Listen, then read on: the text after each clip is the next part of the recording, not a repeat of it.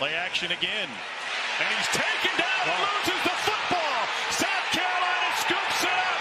And the Gamecocks, Tonka Hemingway, will walk it in for a 36-yard scoop and score. First play where Hawkins had to move, so you're going to slide it again. And Jake Roberts going to stay in. But because Dylan Stewart gets a win around him, the back, Javante Barnes, has to help. It's a trigger blitz for 17, Demetrius Knight. See him wait to see if the back's staying. Now he's going to go on the pressure. And he just gets the football out on the sack of Michael Hawkins Jr.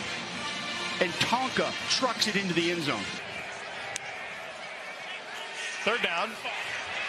Hit from behind. It is intercepted. Free ball for Where he's got his second pick of the game. And he's looking for a block. It's another South Carolina defensive score.